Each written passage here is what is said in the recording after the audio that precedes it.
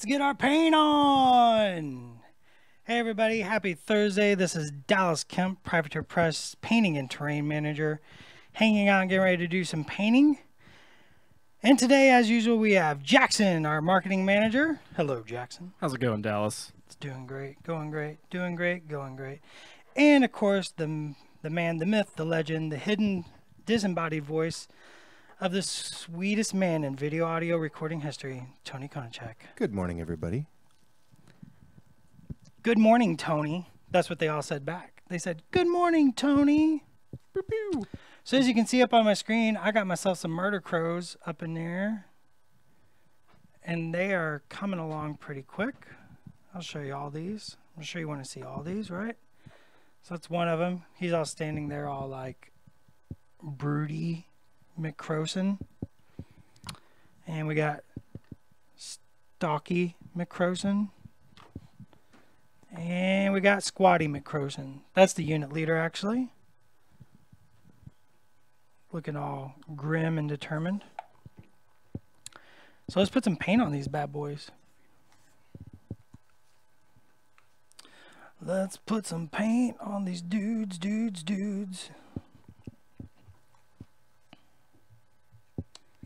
So the first thing I'm going to do is grab some of my Battlefield Brown. I'm going to get a bunch of this out because I got to paint a whole unit of these guys.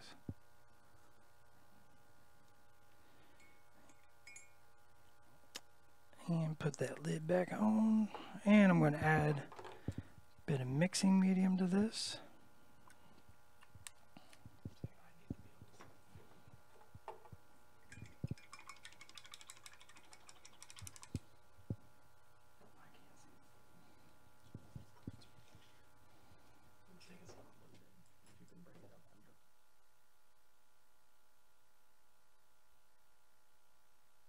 Make a wash here. So this is just some Battlefield Brown, some mixing medium, and a bit of water, and I'm just gonna wash. So what I got going on here is you can see he's got this padded leather, and this was painted with Guncore Brown. So I'm gonna make a wash, and I'm gonna wash that because all those little triangle diamond pattern stuff, I don't want to sit there and blend all that. I'm just gonna wash that. So mix my wash of Battlefield Brown so it's nice and washy.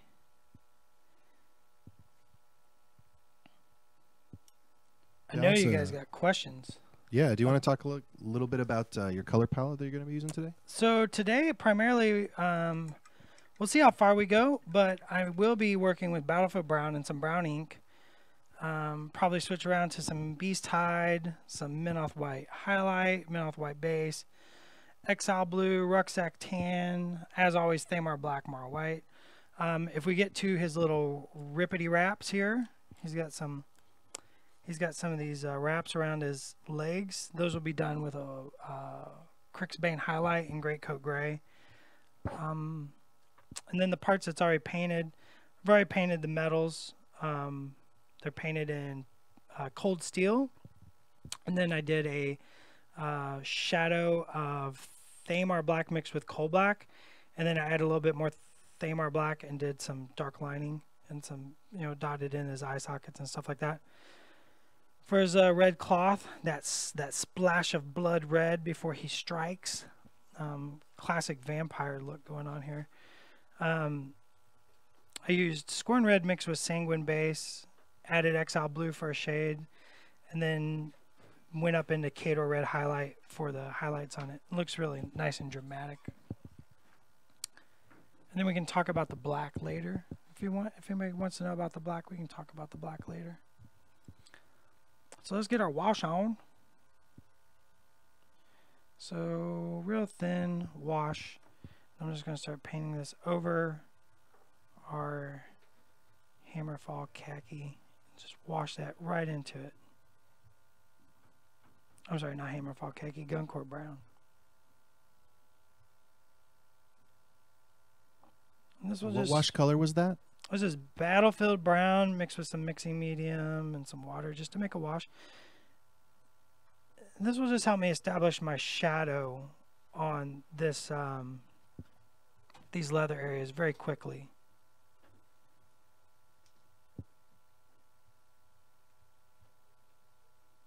And then we'll use some brown ink on the next step to really bring this leather up into, bring this leather to life.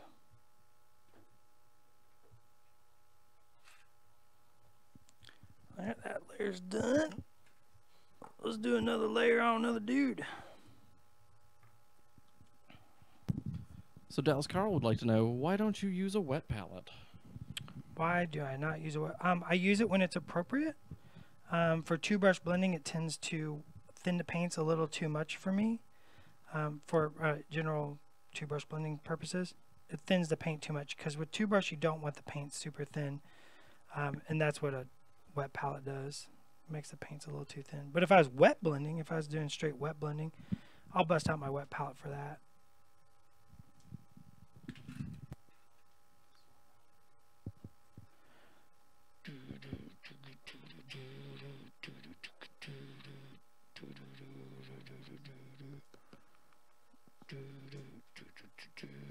Just painting some Battlefield brown.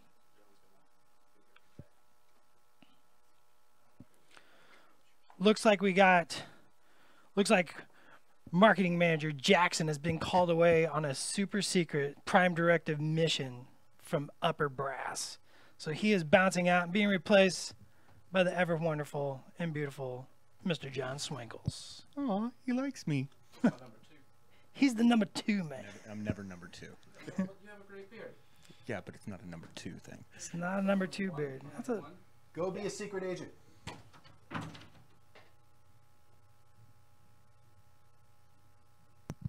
No pressure, Dallas. Ed Burrell just joined. Ed Chat. Burrell checking in. Yay, hi Ed.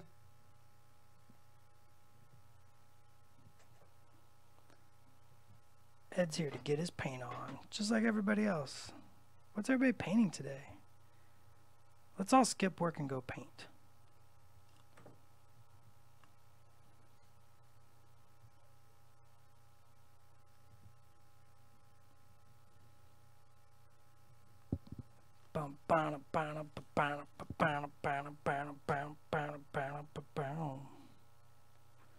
Whittly, whittly, whittly, wash. And just wash, wash, wash. Wash, wash, wash, wash, wash, wash, wash. This is just the Battlefield brown wash going right over top of our Guncore brown base coat. Just establishing a darker tone. These guys are going to be pretty. The inside of this, I want this leather to be pretty dark, and like even the ropes look pretty light right now. Those are just rucksack tan. It all looks pretty light right now, but eventually I want this all dark, because I want that red to be the striking feature. Like I'm imagining these guys like hiding in the night. You know, they're the murder crows, right? So they're stalking their prey in the dark, and then suddenly the last thing the victim sees is the flash of red, and they know the murder crow has come. When I saw the concept art for these, I, saw them as a crowmen, but they didn't have any color on them, so I just imagined them to be different shades of dark colors, maybe some purples and blues. So I'm very surprised and delighted by how much color you managed to get in there while not losing that creepy dark feel. Yeah, I mean that's the goal, right? You gotta have color to make them stand out and give them life, but they still gotta look creepy and dark without being muddy and boring. So it's all about, for this, it's all about desaturating the color, right? Like even my browns I desaturated. I kind of took a lot of the color out of those. And Dallas, do you know how many models are in this unit? Is it 10 or is it 6? It's a 6-man unit. That's what I thought. Yeah. So you got your, and the models, I just brought one of each model up to show. So I got the leader. Meow. And of course, Stocky McCroson. And then the standy guy. I like this one. I like that profile that this guy has. Like he is just kind of static, But there's something about him. He's very Nosferatu. He's got a lot of attitude, Oh, yeah. personality. That dude oozes the tude. Oozes the tude. I mean, I almost feel like we need sound effects. Like we should be like a Saturday or A Foley artist. we need a Foley artist. That'd be amazing. But I'm talking like we need to be like one of those daytime drive like shock jock radio shows. Yeah. Somebody in this building has to be able to beatbox. 1, 2, 3, not it. Guys, you know what I'm talking about, right? I mean, so every night I come home and my woman, she's just like, rah, rah, rah, rah, rah. You know what I'm talking about, guys? Whackity schmackity doo. Whackity. All right, so Roy was asking when he can find these guys, and the answer is they will pre-release at Lock and Load, and then most of the Grimkin models will be available a little later in July for general release. Soon is the answer. Soon the Murder Crows will come for you. For they come in the night. You changing up your color? I'm not changing up my color. That might be a little thin for what I'm going to do next. I'm just going to make another blurk of some Battlefield's browns. And I'm going to add some brown ink. And this is going to richen this up.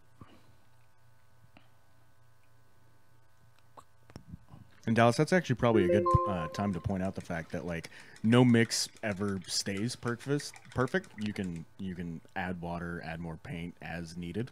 I mean, yeah. I mean, like, everybody's like, oh, what's the ratio you use for this? And sometimes you can change it. Like, there is no perfect mix, right? Like, even dropper bottles, like the brown ink or any dropper bottle, like, if I told you 2 drops, but my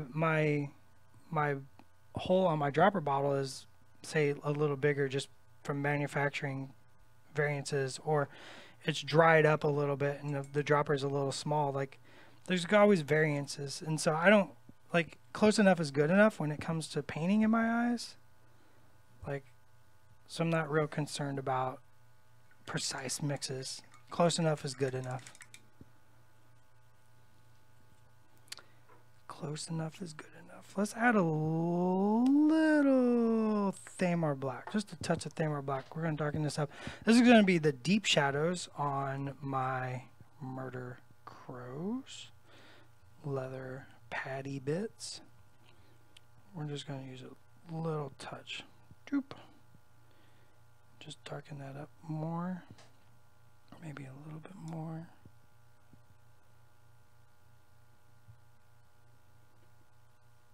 See, like, even this recipe, I'm making this up. I'm just like, all right, I need a dark, desaturated leather color. I'm just making this up. Just kind of going, you know what? It's all about the end result. Oh yeah, I like what this is doing now. Add a little more black. And a little more black. See how much darker that is? Now, since this other color was washed over the top,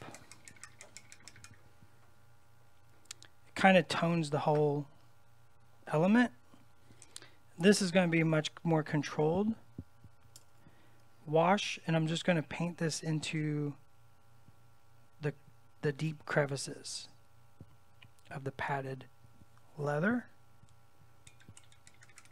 and not try to get it on the top surfaces. So I'm going to use a super thin brush.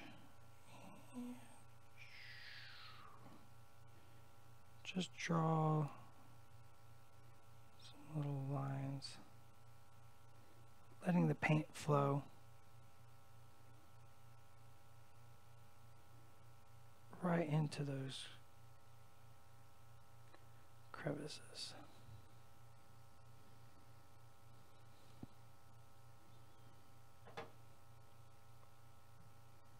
Just like so. This will just give it more definition. And then we're also, once that dries, we're going to put some overall shadows on that cloth as well. I'll show you how to do that. We're going to blend a wash. Dun, dun, dun. And then Tony, if I'm not mistaken, if people want to see even more like tips and tricks for getting browns and leathers, tomorrow's their day, right? Tomorrow's a day, yeah. We got Dallas with a new P3 Presents, painting up some khaki drab on the Retribution model that we painted the Mage Hunter green on last week. Oh, I like that color.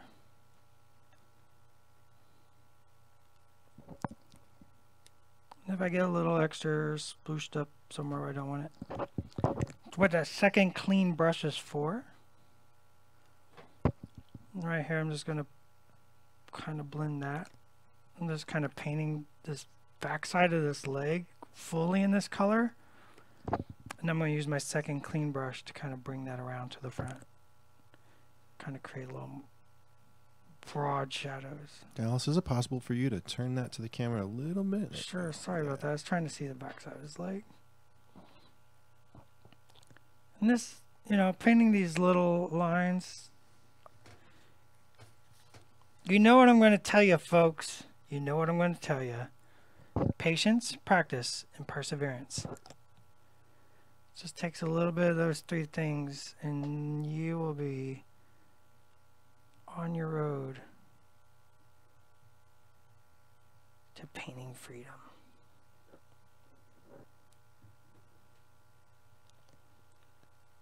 Oh yeah, this guy's looking good now. And for those of you who are just joining us, Dallas is painting up some of the Murder Crows from the new Grimkin faction that is pre-releasing at Lock and Load, which is July 14th through the 16th, and then they'll be available for general release a little bit later in July. And these guys are dope looking. This is the first time I'm seeing the actual miniature. You haven't seen these yet? I have not seen these yet. Gotta come to my desk more often. And I hide everything at my desk. And then Dallas Martin's asking, with the P3 paints, can you make any color and wash without losing the pigment of the paint? If you can, how can you make paints into a wash? I just did it. All right, so if you missed it, basically this video will be up later so you can review it. But yeah, basically it's just a case of thinning the paints, and yes, they do hold their pigment really well. Yeah, P3 paints have a very high pigment concentration. Probably the highest pigment concentration on the market. I mean, it's really damn high. Well, all I did was add mixing medium and some water, and I just made a wash. If you feel like you need a little more zazz, I like to add some inks to that because inks are real pigment heavy. So by adding a little ink to it, you can bring that pigmentation up.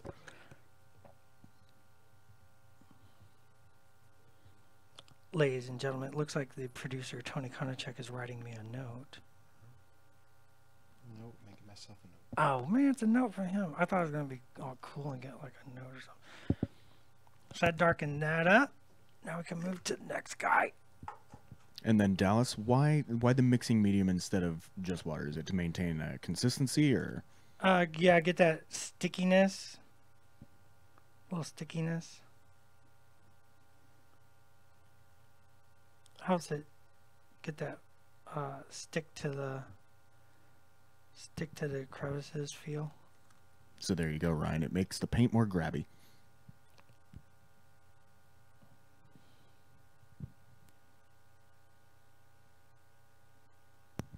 That too, Carl, it can help it from spreading too thin, Yeah. and getting patchy. So yes, exactly. Yeah, it's sticky. I guess I should have defined sticky, huh? Yeah, keeps it in one place. Like with just water, you're gonna get bathtub rings, as they are technically known in the painting world. And if you've ever seen them, you know exactly what I'm talking about. You don't want bathtub rings. Not good for your paint jobs. So adding a little mixing medium helps it stay where you want it. Makes it sticky. I think out of the poses for that unit, I think that one's my favorite. The You like one all crouching hunched guy? over? Yeah. Yeah, I agree. The other one definitely has a lot of attitude, but he looks like he's gonna stab somebody. Like he could totally be on like Eris 2's we could take Eris 2 off of her little chimney bit, and he would be right at home on top of the little chimney bit. Oh, absolutely. Like some kind of creepy crow gargoyle thing. Mm-hmm. He looks like he's waiting, hanging out on a ledge or something, just biding his time till his target comes in range. And just chilling there like, I am the knight. Somebody came by my desk and looked at him and said that he would look cool on top of a lamppost. Oh, who was that? Which I thought was a really good idea. Like I was imagining like an Iron Kingdom's lamppost, and he's like on top, and like some rich like dude in Lael who's like just a bad dude. He's like walking along late one night on a business of debauchery, And then just, and then the flash of red, poof, gone, taken by the murder crows, because the murder crow comes in the night.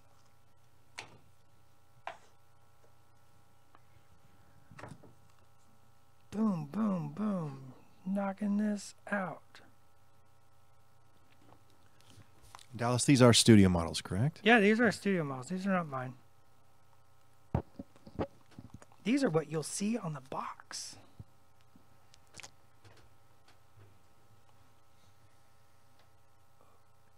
So I can't do a bad job. I'm totally not going to paint that part. Don't tell Matt.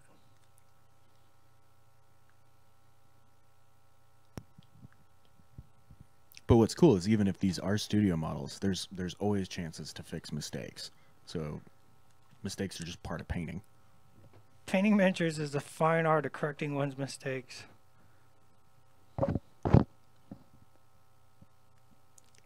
That's where the patience comes in and the perseverance.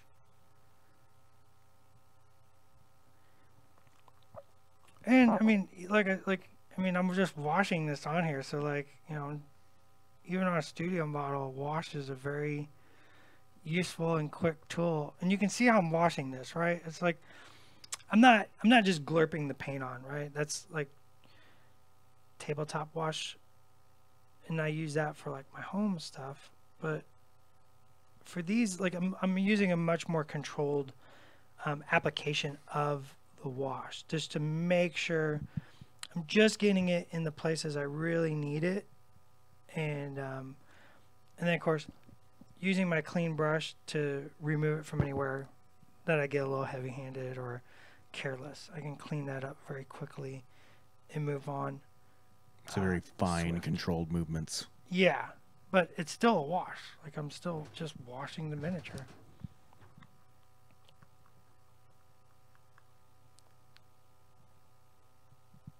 Wash is just a technique.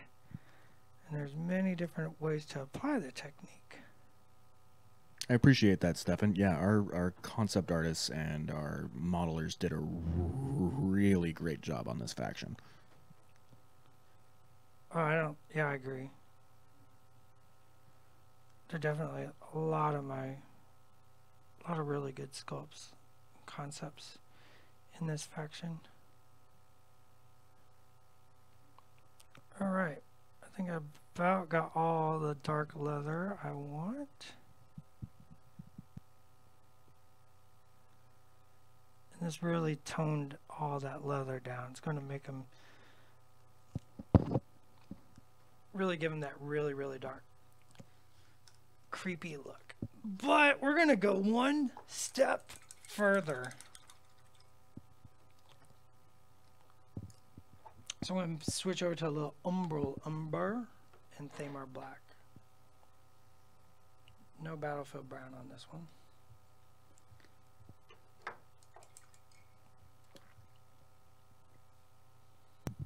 So Dallas, I'm not sure if you know or not, but do you recall how the Grimkin make the murder crows, like how someone ends up becoming one of these guys? Oh my god, I don't actually. I don't know that. I haven't read their entry. Because for example, there's like egg on some of the my ones face. that I know off the top of my head is the Hollow Men, for example, are deserters, right? So if you desert your post and they get you, they turn you into Hollow Man. Somebody text Pagani, tell him get in this live stream. I think he's working on CID stuff right now. But basically, the concept behind the army in general, right, is that they represent being the scary things that go bump in the night. You know, they're the boogeymen. So when parents in the Iron Kingdoms tell, you know, their children to eat their vegetables and things like that, otherwise the, you know, imps will get you. Wait, are you saying if I don't eat my Brussels sprouts, I'm gonna become a murder crow? Or some other kind of imp or horrible Grimkin, yes. No Brussels sprouts for me. You might become a piggyback. Wait. No, I don't want that one. I want to be a murder crow. But basically, each of the different types of Grimkin represent those types of things. Like those, like, you shouldn't ought have done that. Now you're going to be punished by becoming this horrible monster. Yeah, and it's sins. sucking for the rest of existence Punishment ever. for sins, right? Basically. So this is my Umbral Umber Thamar Black, and it's really black.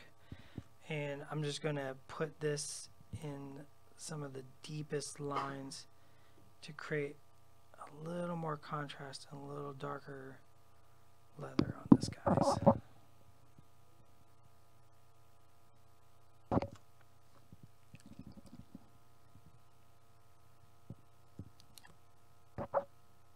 Like right between his legs. His legs are touching. I want a really deep shadow in there. And then the back side of his leg. Oh, Carl, we'll have stuff for Halloween. Don't you worry about that.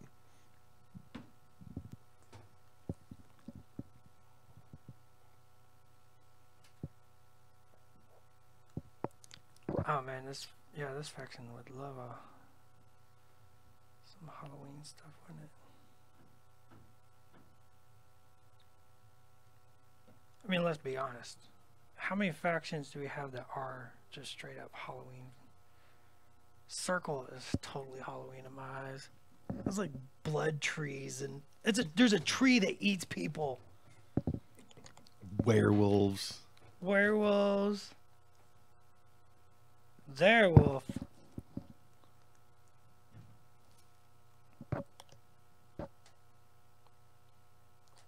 Legion. That's terrifying. Well, and then of course the easy one is Crix, right? Because I mean, Crix, yeah. Nightmare Empire, Hail Torek. That wasn't even the first on my list. Like, oh my gosh, blood trees. Blood trees.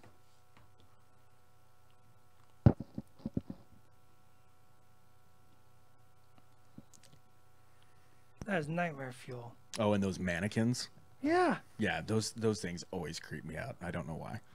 Yeah, but I'm talking about like Wormwood and like the Gallows Girls. Like that stuff's straight horror.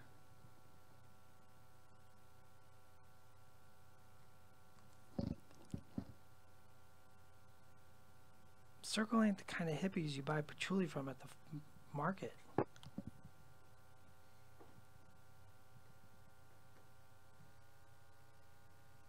Well, maybe the Tharn. The Tharn might roll around in that stuff. Those guys eat your hearts. That doesn't mean they can't roll around in patchouli. Doesn't mean they can't true. smell awful while they do it. Oh my god, now I'm just gonna imagine every Tharn smells like patchouli.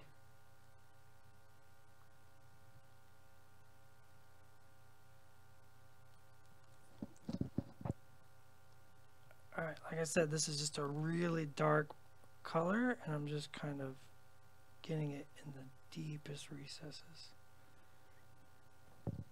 And that's Umbral Umber and Thamar Black. And Thamar Black. And that's making that leather super dark. Doop.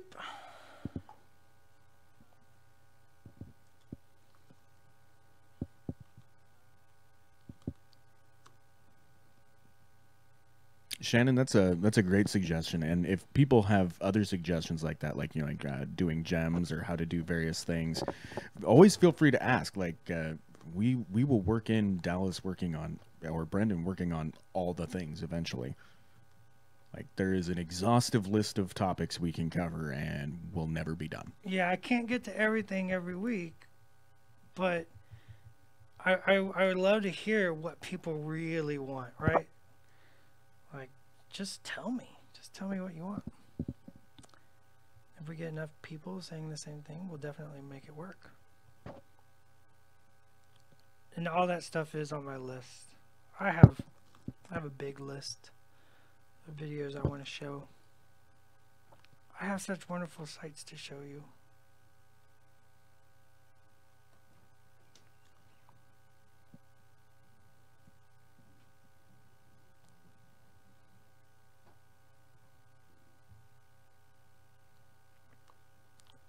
I'm surprised no one's asking about that news from last week. About the piggy purple ink and the other Grimkin And colors. others to the colors? Yeah. So for those that might have missed Dallas's stream from last week, there are at least 6 new paints coming 7, if you count the ink. Yes, there are 7 new colors coming to the Formula 3 paint line in the not too distant future.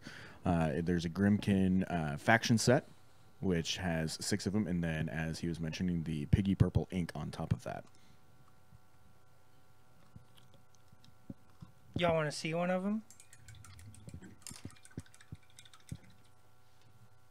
I showed off the piggy purple ink. I'll show another one. Who wants to see one? Show another one. Let's see another one. Yeah, I don't care whether they want to or not. I want to see it. You- Showed him that. Okay, so I got the 6 here, and of course I got the piggy purple ink right here by me. And where's that piggy purple ink at? There it is. What do you think, John? Which one of these should be shown? Ah, you know that name right there. I think that's the one, because you mentioned that one last time, but I think people need to see it. I did mention this one last time. So we're going to show off one of the ones I mentioned. So this is one of my favorite colors and one of my favorite names for a paint. Boom, deathless metal. So this is like a super brown metallic color. We can apply it to a little piece of plastic so people can see what this looks like. Check out my cool, whoa, super white. It's got a little green undertone, but it's like a super brown metallic. It's a very cool color. It's hard to work around this little dude. Let's get rid of that guy.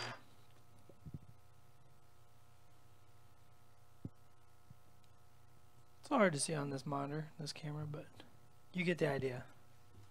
Looks like there's brown in there, like you were saying, a little bit of green, maybe Mhm. maybe a hint of some red in there. Yeah, it's a very red brown. Looks like a really deep, maybe like a perfect shade for like something really. So they know rusty the or names of all corroded. 6. Yeah. All 6 have been named. They have all. You want to been show named. another one? Well, I was going to ask you Show what were some of like the obvious uses for deathless metal. So, I mean, I think it's a great the Iron Kingdoms, man, right? So, I think it's a great base color to do like your like corrody old pipes and stuff like that. It'd be great for like the undercoat of metal for your some of your more beat up Warjack styles and stuff like that.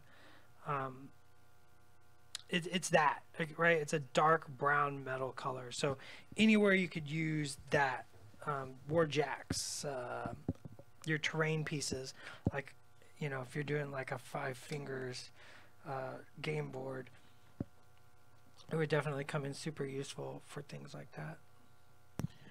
Oh, it's Doug Hamilton. Hi, Doug. Dougie Doug.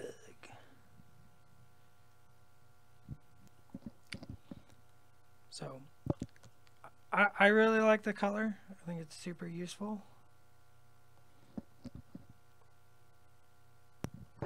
Doug, while you're in the chat there, you should throw out which of the Grimkin models that you sculpted was your favorite to sculpt. Yeah, for people who don't know, Doug Hamilton is a Privateer Press sculptor.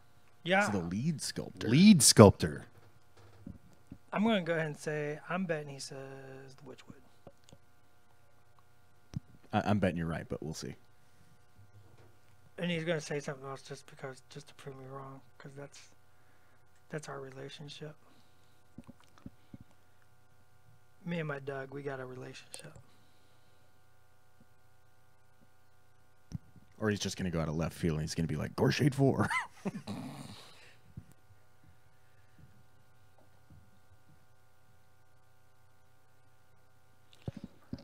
I don't know. I might put my money on a Legion model of some sort. Right, but I did specify Grimkin. Oh, true enough.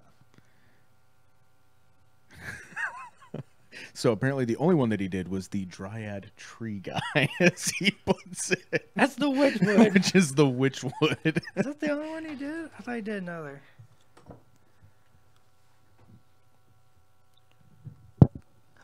Fooled you. Also, Dallas, he's your favorite city to visit. You're his favorite city to visit. Oh, Doug.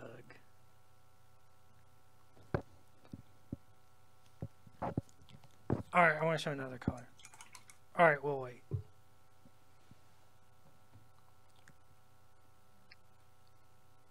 I'll show another color after I answer 3 more real questions. You heard it, folks. Get those questions in. So, Tony, since you'll know the answer to this one, Stefan asks, how much of Lock and Load are we streaming for the folks that'll be at home? A lot of it. It's Every single second. Pretty constant streaming Friday through Sunday. I believe, if I have my schedule correct in my head, Friday we are doing Boar's Gate.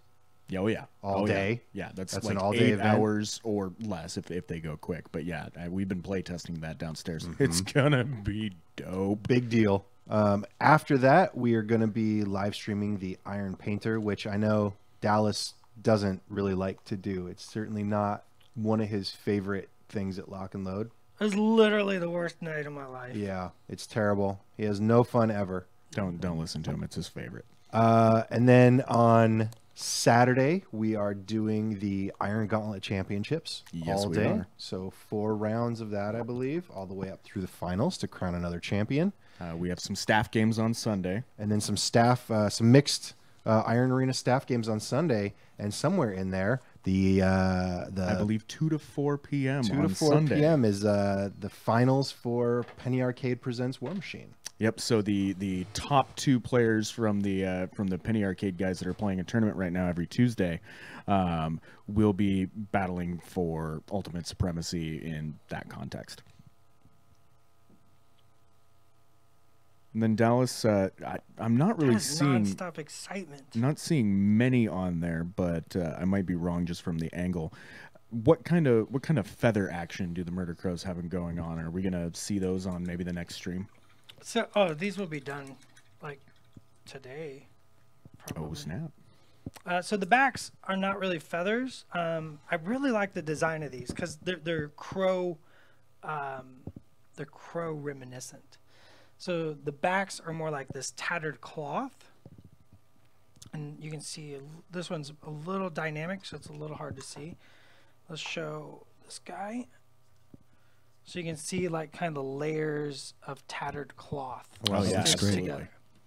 So traditionally, like my recipe, so this is a good question because I want to talk about this a little bit. Because last week we had, or in the past couple of streams, we've had several people asking me about cloth and how you make cloth look like cloth. And so this is a good example. So traditionally when I paint crow feathers, I use coal black, Thamar black, and frostbite, maybe underbelly blue. And those are very bright, poppy, vibrant colors, and it gets that iridescent kind of look, that shimmy look. I like the underbelly blue. That's the one I used on my Lilith. I used the beaten purple. Yep, those along are with good. Some umber and the underbelly blue. Yeah, so all those poppy, bright colors are very vivid and very striking, and it makes that crow feather look like crow feathers. This isn't feathers. This is cloth. And I'm imagining this isn't very good new cloth, right? This is pretty I'm imagining this like very that cloth has seen some mud puddles. right. Yeah, and crows are oily and not hygienic at all. Well, particularly murder crows, right? Well, yeah, because there's who knows what's on this coat. Oh yeah, all That's- kinds of. Well, the viscera inside's and- that's not red cloth. No, that's murder. That's Lieutenant Howell. Lieutenant That's just, Stevens, no! that's just I got Jerry all up in my cloak. Jerry all in his cloak. So for this cloth, what I did is I mixed my Thamar black and my coal black traditionally for crow feathers, and then I just added Hammerfall khaki into that, and you get this like more dead gray blue color. And now this still needs to be highlighted. This is just me blocking in these broad highlights to get this going. So this was all painted in Thamar black, of course. Everything gets painted Thamar black even after base coat or after priming. I'll paint a lot of elements in Thamar black. And so this was all painted Thamar black. And then this coal black, Thamar black, Hammerfall khaki, dull desaturated gray. And then when I go to highlight this, I'll do the same thing. I'll start desaturating those colors so I don't have that shimmy, iridescent feel of a crow feather, but more the dead, dry black cloak of a murder crow. A crow built. And Carl, Steve's pretty much on the right track there. But the follow-up question to that, Carl, is do you want a more warm red purple, or are you looking for a cooler red purple for your Menoth? I'm assuming warm, but Oh wait, on what? on his Menoth, when he's painting the red and purple on there, he's Is this a trying question to- for me? Yes, he's highlighting and it ends up looking like kind of cocky and chalky. What is he And not highlighting really with? vivid. So yeah, that's why I was asking the follow-up question is what are you highlighting with, kind of to James's point, and then also whether or not you're going for the warm red and purple or the kind of a cool red purple. Is he using the recipe out of the Protectorate of Menoth book? Sanguine base, then highlight. Sanguine base and sanguine highlight. That should yield you a very red, vivid color. And then to highlight further, you add Menoth white highlight to that. If he's adding Morrow white to it, you're going to get that chalky, Right. dry look. If you add Menoth white highlight has a little bit of yellow, which works with the reds of sanguine highlight. Or yeah.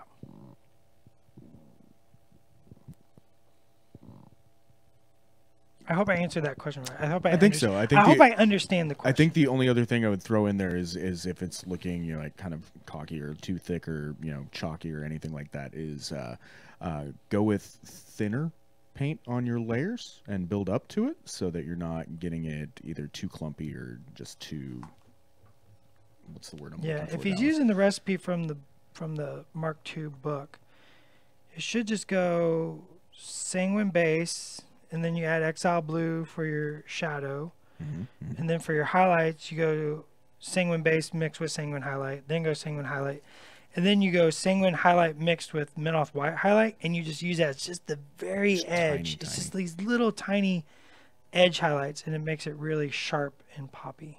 And then the other thing I would throw in is make sure that the previous layer is dry before moving on to the next layer. Now, And that's how you'll avoid it from looking sorry, too pink. sorry there, T-Bone. You can put that where you want it. And Stefan, you are correct. There is going to be a Lock and Load Europe in 2018. Lock and load Europe, coming to your country. Lock and load Europe, fish and chips, yeah. I'm sorry. Pretty much. I want to go back to I want to go back to Europe and eat more chippies. I want to go back to chalky paint. If your paint ends up being chalky, is using a glaze a good way to kind of bring it back down? Yeah, you can glaze over that usually. But it's probably, if you're using, a lot of times when I see chalky highlights, it's because of adding Morrow white to the highlight, and that's not really what you want. you gotta use a different color to bring up your highlight. Let's just make a pot of this. Good Lord. Being all dainty. What color are you using now? So this is Beast Tide. I'm just gonna highlight my leathers with this. And this is gonna be very minimal highlighting. Because it's cloth. I don't want a lot of broad highlights. I want they're underneath, it's dark. I just want some little spot highlighting to accentuate shape and forms. And then Dallas, I think this question comes up like every time we do a stream or every time we do a video, but it's one of those things that I think needs to be proliferated out there. What is the difference between a glaze and a wash? So, a glaze. Well, what do you want to start with? Should we start with the Let's start wash? with the glaze. Let's start with I say start with a wash because it typically tends to be the simpler of the two and is a foundation for understanding the glaze. And you know what? Tony's a lot bigger than me, and I don't want him to beat me up, so let's start with a wash.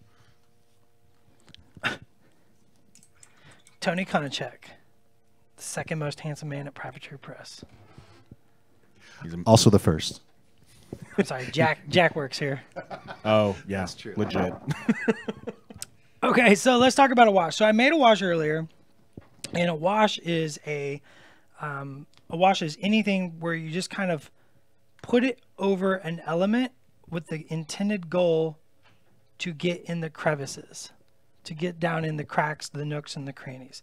So like if you were to paint this guy's murder face, I'd paint it steel, and then I'd make a black dark wash, and then I just wash it over the top, and I'd want to pull off the upper areas.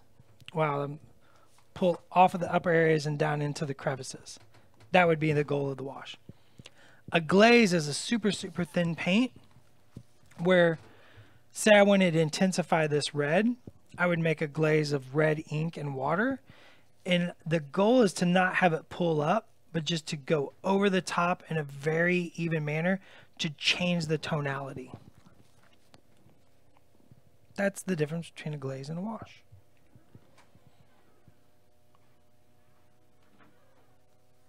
Yeah, that's definitely something that I think a lot of beginning painters struggle with. It was certainly something that I struggled with, trying to understand the difference between those two. But working it out, man, it really makes a big difference. Yeah, it does make a big difference. And I mean, that's what we're here to do, is to help out, right? I remember way back in the 90s. Let me tell you, kids, you don't know how good you got it. Back in the 90s, like, growing up in the Midwest, there was no way to learn a lot of these techniques. So it was like I would just hear about it from somebody, and then I try to practice it, but there's no way giving me definitions and stuff like that. So it was really took me forever to figure out a glaze and a wash and why they're different and all that. I mean, it's great to be able to figure stuff out on your own, but the amount of information that's available now for painting and being able to just get out there, get those answers, and start applying them to what you're doing is just going to skyrocket your painting. Exactly. And it's like, it's not really, the big thing is like, it's not like giving you the answer is going to, like, you still have to put it to practice. You still got to like you might now, somebody out there is just like going, oh, that's the difference between a glaze and a wash. And they're having an epiphany. But then they're going to sit there and they're going to practice it on a couple practice models, and they're going to feel the difference. Like, they're going to see and experience the difference on a model. And then they're going to have another epiphany, and they're going to be like, oh my gosh. Like, and it's just going to open up. It's just, every door opens up 8 more, right? Yeah. Well, I like to think about it as a toolbox, right? You're learning these techniques, and they have some specific applications that are very common. But what happens is the more of these you learn as you paint more models, rather than just having I use this technique for this, I use this technique for this, and this way, you end up encountering your own challenges on a miniature. And the more of those techniques you are armed with, the more you can combine those techniques to solve your particular challenge. So you'll find all sorts of ways to use glazes and washes and all those techniques to solve your problems that somebody else isn't going to tell you how to do. Right. or you're just gonna see new. Like this is how you come up with new ways to just approach painting. Like, I mean, I know I've had in the past 2 years, like I've had so many new ideas be brought to me, and like I've experienced. I'm like, oh yeah, thanks for that technique, and then I practice it, and then I become proficient at it, and then I change it, like because of this other technique I learned, like, and you just start incorporating all these, and then everything just becomes easier. Like it just becomes quicker and more efficient.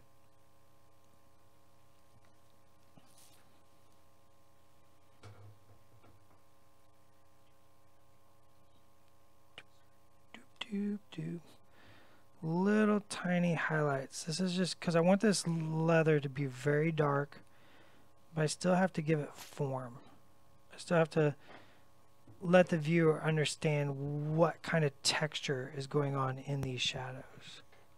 And then Dallas, when you wrap up the studio models or even your home models, what do you use to seal them, to protect them for later? I just use a dull coat.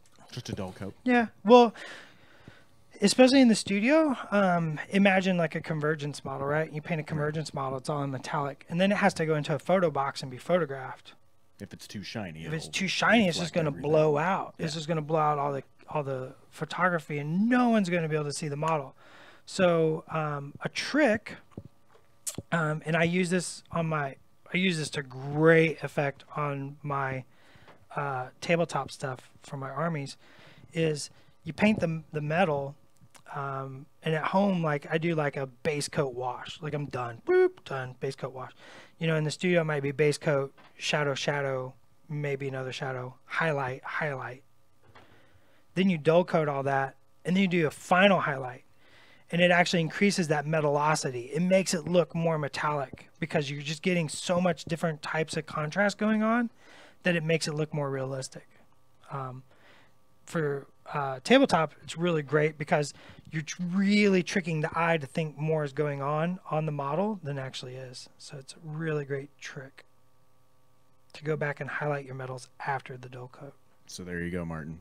Dull coat and then a final highlight. Yep, pop that final highlight on there and just boom! Metallosity. Metal. Maximum metallosity in your face. It's the flavor you want. That was three questions. Yeah, We've definitely so answered 3 questions. I owe people a paint. you do. That was like 6. I think we have to do 2. Should we do 2? We should do 2. Could we should we take a poll of which color they want to see? If they can remember the names. I'll give them the names. I'll be Okay, nice. So they've seen the Piggy Purple.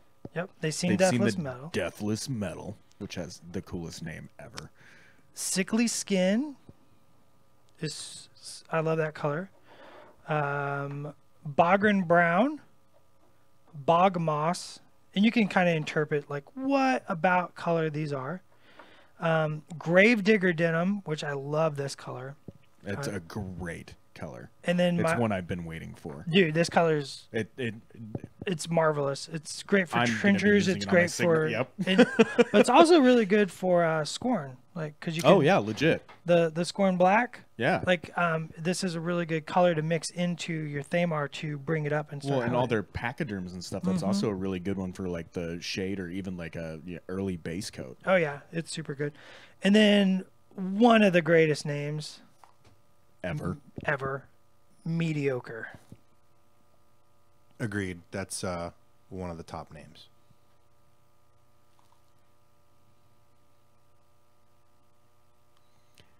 Elliot, I'm gonna cheat a little bit as far as your question. So Elliot asked for one of the Friday videos, and I think this is a great idea. Is basically doing a video kind of on color theory. So like like what colors work well together. Things like, will this blue work with this red, or would orange be better? Yada yada. Like doing one of those videos on just some general color theory on how to get things to like what things work well together to achieve certain effects, and then which things contrast really well. I think would be a good kind of addendum to that one. So Elliot, great question. Basically, it's all color theory and it's practice, right? So it's that second P of P3. It is. It's patience, practice, perseverance, and that practice part. Like sometimes it's just taking a piece of. I don't have. Oh my gosh! I did not bring my external hard drive. It's just taking colors and painting them on a piece of sketch paper or on an old model, and just kind of getting just testing stuff out. Like there's nothing wrong with that. I do that all the time. Like if I have an idea on how to approach something and I'm like thinking about like, what if I added this color to this? I'll just put it on a piece of notebook or a piece of sketch paper and just play with the color and see what happens. In a color theory video, oh my God, we could do like what, Tony? 475 hours of color theory video? Yeah, one for each color. No, easy. Yeah. Like that's a huge subject. That is a huge subject. And that's why I mentioned the practice thing, is because the reality is sometimes you'll get inspired. And maybe it didn't work out for what you wanted it for, but it might work super awesome for another application. And let's be honest, like all these videos we've done, we've talked about color theory. Oh yeah, during them. Color theory, contrast. So I mean, you have the whole library up on YouTube. So if you have a specific thing that you're looking to do, a lot of them are named rather appropriately. So like for example, last week's P3 video, if you're wondering how to achieve a good, like kind of olive/mage hunter green, you're gonna get a pretty good overview there. Like I'm not trying to get out of the video, Elliot. No, but I mean, we could do one on basics, right? Yeah. Like just like some yeah. like discussing the difference between like going a little bit deeper than we had before on like the difference between warm and cool. Sure. Yeah, I think color theory for me was definitely one of the keys to learn that just launched my minis painting to a new level. And it's one of those, it's like, I admit it's a little intimidating at first. Yeah, but that because gets it's not past pretty fast. It's not a technique so much as a philosophy. And so Yep. practicing and putting it to work and studying it is how you learn it. But man, once it's in there, everything changes. Well, and as was mentioned on the previous stream, people Can were I admit asking- I've never taken a color theory class? No, but one of the things that you No. do, right, that was mentioned rather heavily on last week's stream is use reference stuff, right? Oh yeah, man. Look at pictures, or if you have like a like an actual physical representation of something like a rock from outside or whatever, look at it, like turn that thing in the light and really look. It's not just a gray rock, right? There's blues in there, there's yellows in there, there's all kinds of crazy colors on objects that you might not initially see, and that'll actually help a lot when you're trying to achieve a certain effect. That's an interesting thing. Like I've talked to people about. So let's try to do this. It's like this piece of black cloth. Like this is my black hoodie. Let's put some wrinkles in there. So a trick, especially like go to a car dealer and look at a car, and try to train your brain to focus in on just this color or just this color and let all this other stuff blend out. Like you can actually like when you watch a movie and you see the director come on screen and he like frames the picture with his hands, he's just like looking, he's like, wow, this is gonna be our shot, see?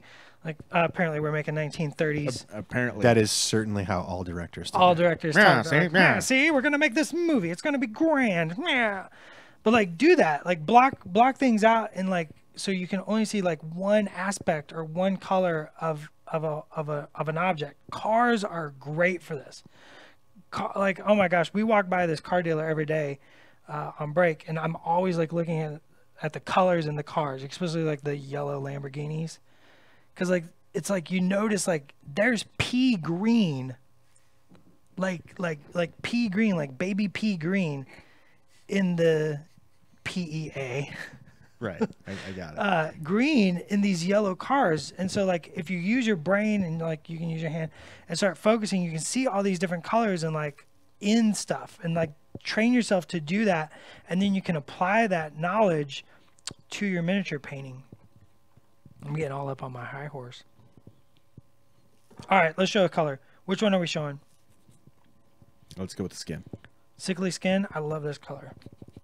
It's super good. And it's funny because, like, I mean, this one's actually probably even easier than your hoodie to show the difference in, like, the pigments. Yeah, that you're are in going to there. see some colors. So, like, Because initial glance, oh, it's all so super white. white. Except it's totally so not. white. It's totally not white, though. There's, like, green in there. It's green and yellow, but it's super, super, super light.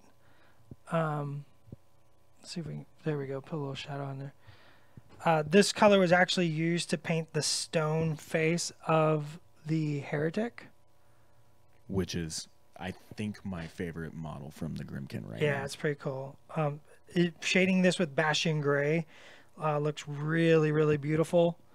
And it just has, I don't know, I don't even think I've even come close to understanding all the applications of this paint. It's just such a good color. It's such a good paint. It's one of my favorite ones coming down the road, but Sickly Skin. Let's get on the camera. Sickly Skin. Well, especially because, like, one of the things that I could totally see doing with it is if anything has a really faint, creepy green glow, especially, like, on anything that has a very light-colored fabric, it's going to be a great highlight. Yeah, now I have mixed it with Thamar Black, and it looks really interesting. But it's got a lot, and just a highlight to it's a good highlight to Thrall Flesh. Oh, yeah. Yeah. So you could do like Thrall Flesh, then you could do like your so you could do like Thrall Flesh, you could do like Sickly Skin, and you could glaze in like beaten purple and some green. Pick your green, like probably not Thornwood, but maybe Battle Dress, something like that. And you can get a really nice zombie skin tone going on there. I think you promised people a second color as Did well. I? Oh Yeah, man, one more. Let's go with that denim, man. Let's that go with denim. stuff is This denim is- delicious. it's such a smooth color. Gravedigger denim. Burp. So, as you can see, this is Gravedigger denim. It's a nice smooth blue. Actually, this color is, if you, it's very reminiscent to the Signar Mark II book. Mm-hmm. There's a recipe for denim where you mix some Exile Blue and some Greatcoat Gray together, I believe. This is that color basically. Like it's basically that color. It's just instead of mixing it up, you got it in the pot. You're ready to go. Oh man, the blending with that on Exile Blue, it's gonna be so delicious. It looks really good with Exile Blue. It actually works well with some browns as well. You can play with it. The other thing really I good blue really color. want to use that on is undercoats for my Legion Interesting. to try to get that really dark glacial effect with the Exile Blue and some of the other colors. Legion skin tones.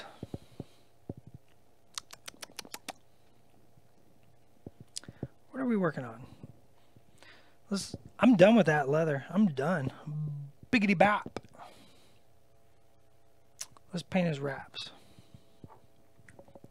So I'm going to take some Guncore Brown and make another wash. Look at this. A lot of Jesse, washes. the new paints, the Grimkin colors, I believe, will be out late July. The Wicked Assortment. And we should have some of them at Lock and Load. I don't know if we'll have pre-releases at Origins yet. That's a maybe.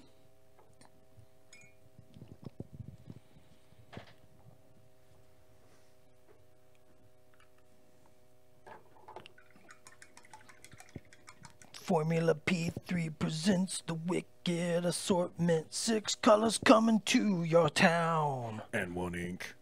And an ink. Bow.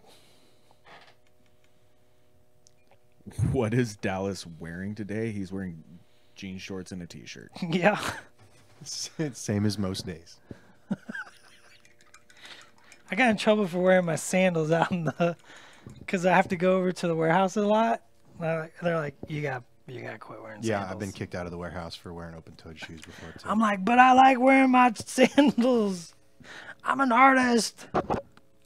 Carl, they should actually be up pretty soon on privateerpress.com, and then they'll show up other places soon after that, as far as the images from the solicitations.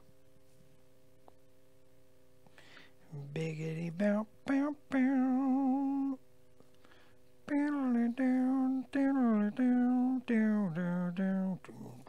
I got one more thing to show off. You have two things to show off. Haven't seen the mediocre or the No. the I have one more thing to show off. oh, the secret goodness. Oh, Dallas brought Stuff something that, fun with him. I Stuff did. that people might have heard about yesterday when the devs were talking to Jackson. Uh-huh. Hmm. I decided to bring that along with me if people want to see it. It's one of my most favorite things in the world right now. Like ever. Like ever. Chris, yes, there is a back order on the primer.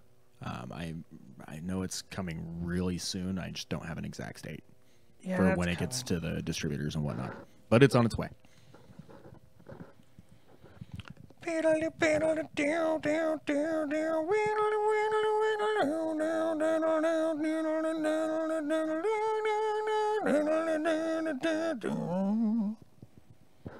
And we're back.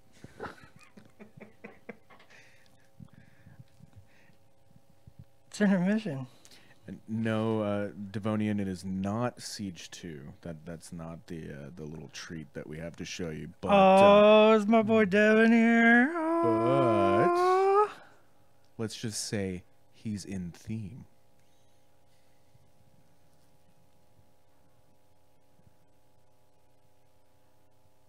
Speaking of Siege, darker skin tones. Uh-huh. What do you like to go with there? I usually use Battlefield Brown as my base coat. And then you can add a little, I'm sorry, I had to pull this off to get the underside of his crow beaks. Then I usually play around with some beaten purple in the shadows. Okay. Darker skin tones tend to have, like Caucasian skin tones and light skin tones tend to have green. If you look at the skin, I definitely have a lot of green in my skin tone. But darker skin tones tend to have some purples. Sometimes, not all the times, of course. Sure. Just a general rule. And then you can shade down with some umbral umber. Makes a nice, rich shade for darker skin tones. And then for the highlights, you actually go up pretty high on dark skin tone, but keep it minimal. That's the big trick. Is it goes high, pretty high, but keep it minimal. And so to clarify, you want the highlights to be bright in intensity, but you don't want it to cover too much area. Yeah. So use sparingly. And I usually just mix some. I usually just mix some Midland Flesh into the Battlefield Brown, or Idrian Flesh, or Cardic Flesh. It kind of depends on what you're looking for. Depending on what kind of So, like, final color you want it to Yeah, definitely. Once again, references. Always have a reference in front of you, and kind of look at what you're trying to replicate.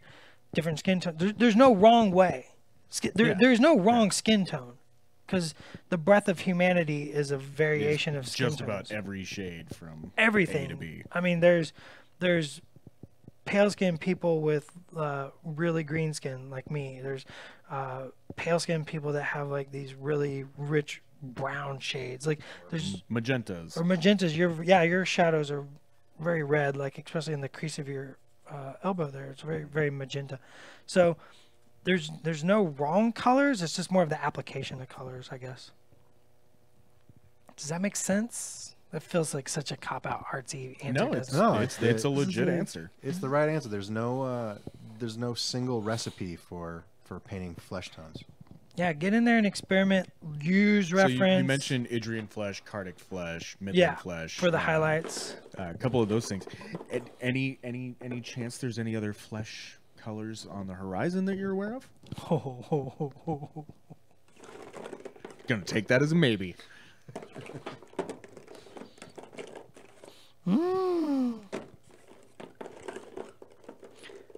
Get me in trouble. What you hunting for there, I'm Dallas? looking for my Bastion Gray. Bastion Gray. I thought I pulled it out. There's Crixbane highlight. I can usually locate these from 30 paces. Oh, that's the one. That's Trumbo highlight. You know what? Can't find it. Don't eat it. It's not in there for sure. Nah, I don't need it. I'm gonna make it up. I'm gonna play some jazz. So I'm gonna take some iron hole and blurk it all over the bloody place because I'm not used to the camera rig. And I'm gonna take some of that beast hide I used earlier and mix that in there, just to kind of desaturate that. Is that approximately Bastion Gray? No, not really. But it just doesn't matter. I just need a shade for this, and this is gonna work. Like you said, he's playing jazz. Playing jazz.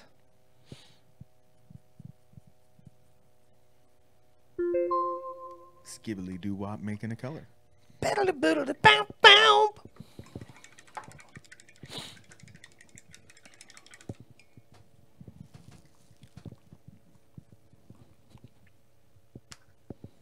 Tony's like, don't do that.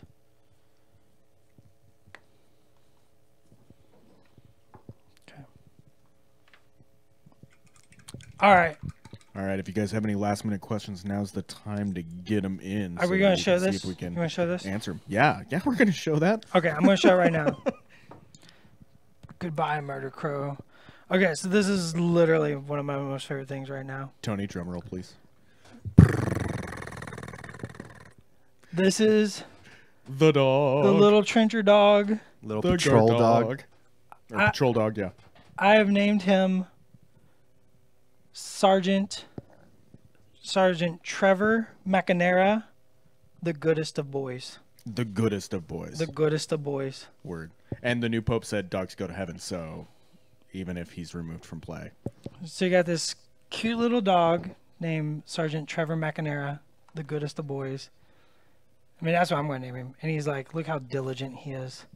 Just a diligent little pupper. And he's got the rule foxhole buddy. And he is. He's just a little buddy. His little buddy. He's the goodest of boys. And Brian, you nailed it. Like that's kind of the point of these videos is yes, they're fun and informative and stuff like that.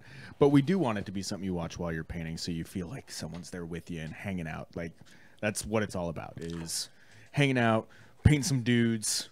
Hang out, paint some dudes. Hang out, paint some dudes. Paint some dudes. What a great time to talk about a challenge that you're having too, because it's in the moment right then. Yeah. Ask Dallas. I have hit a speed bump. What do I do? There you go. That's why I'm here. I'm here to help. People go, what's your favorite part about painting miniatures?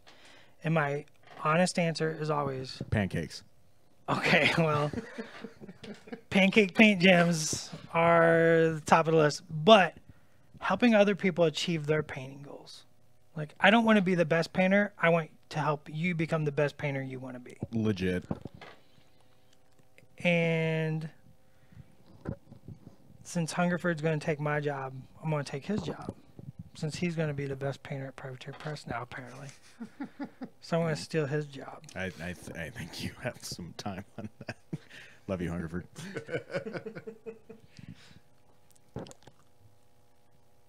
Those are my goals now. To help people become the best painters they can be. And to steal Hungerford's job because he's stealing mine.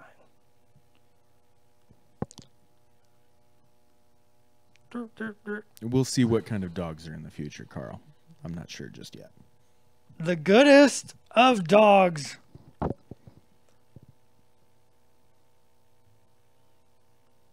Because they're all good boys. Isn't that right, Zaners? Borf, borf.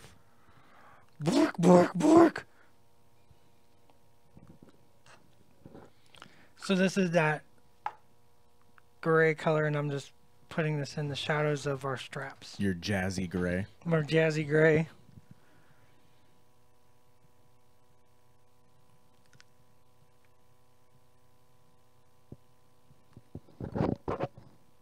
Alrighty, Dallas, and as we head towards the closing of this Are we episode, done?